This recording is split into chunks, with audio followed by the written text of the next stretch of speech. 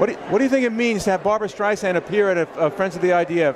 It means this is an incredible celebration of Israel and the United States standing together. I think this is a night that makes us all proud.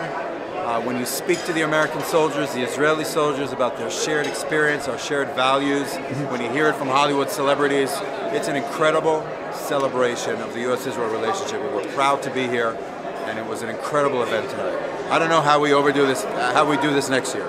How you outdo it, you mean? How do you top Barbra Streisand, right? Exactly. Maybe a trip to the moon. Is Israel going to land on the moon? I mean, it's going to land. Well, we have a space program, by the way. They're coming here next week. So we'll talk about that next week. Talk about that now. Well, we have a very exciting, innovative project in Israel of teams of young people that are competing. The X Prize?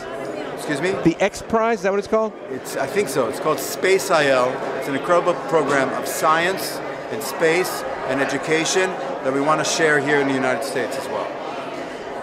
See you soon.